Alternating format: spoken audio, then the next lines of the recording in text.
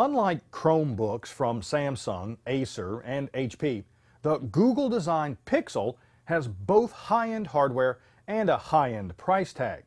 But is it built like a premium laptop or a low-end netbook? Let's find out. I'm Bill Detwiler, and this is Cracking Open.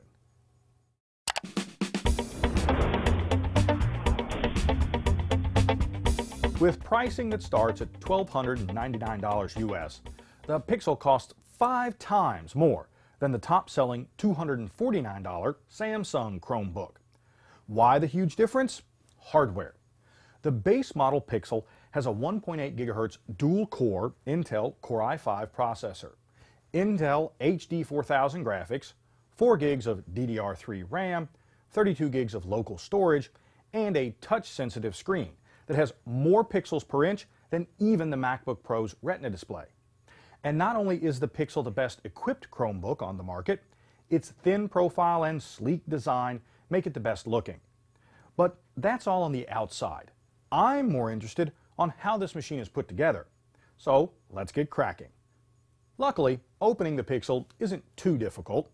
First, remove the 4 rubber feet that are held to the bottom cover with a little adhesive. Then remove the screws underneath. Next, we need to pop loose 2 metal clips, one on each side, that hold the cover in place, and finally lift it off. The Pixel's internal hardware layout isn't quite as clean as the MacBook Air's, but it's not bad. The 59 watt-hour battery is located at the front of the case, with speakers on either side. The motherboard and cooling assembly run along the back, and most components, like the RAM and SSD, are soldered to the motherboard.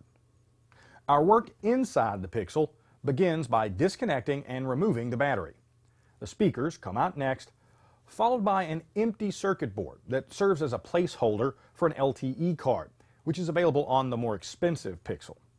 The fan and cooling assembly are next to go, and after detaching a bunch of cables and removing a few screws, the motherboard also comes out. If you wanted to separate the lid and screen from the case, you could by removing these screws. Likewise, the SD card reader and SIM card slot, if your machine has one, this machine doesn't, can easily be removed. As there isn't really anything special for me to show you by removing these parts, I'm going to leave them in place. Overall, the Chromebook Pixel is built just as well as other high-end, ultra-thin machines, and cracking it open wasn't difficult.